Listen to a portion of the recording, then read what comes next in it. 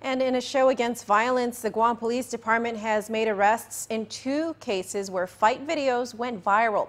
One case involved adults in Tiyan. The other involved a riot amongst students at Tiyan High School. PNC's Betsy Brown reports. A video that was widely shared on WhatsApp and then made its way to social media has led to the arrest of a 25-year-old man on charges of aggravated assault. Kevin Keith Nira Royce was taken into custody yesterday in relation to an assault that took place on November 3rd or 4th in Tiyan, according to Guam Police Department Acting Spokesman Officer Paul Tapao. The video indicates the subject, Mr. Nira Royce, punching an unknown individual or unknown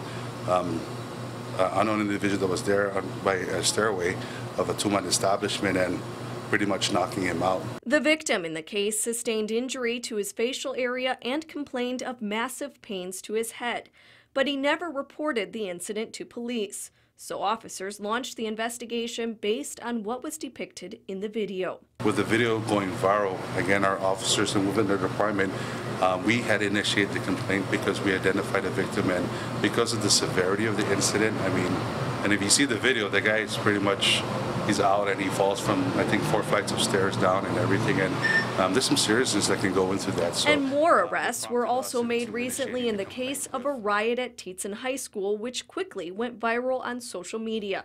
Officer Tapao says the arrests from the November fight now total 13. 11 female minors, 1 male minor, and 1 male adult, all Tiyan High School students.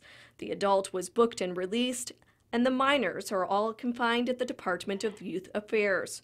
According to Tapao, officers discovered that the riot was sparked by dirty looks between 2 individuals. In Chamorro, we call it the Atambaba, and it was really childish. Something that childish had ended up the way it was, and it blew up way out of proportion. The arrests signify how seriously GPD takes crimes of violence, and Officer Tapao says they'll continue to pursue charges for other fight videos shared on social media. Any video that we see that goes viral involves fights or stage fights, we are going to pursue, whether it's adults or minors. So we are actively pursuing charges.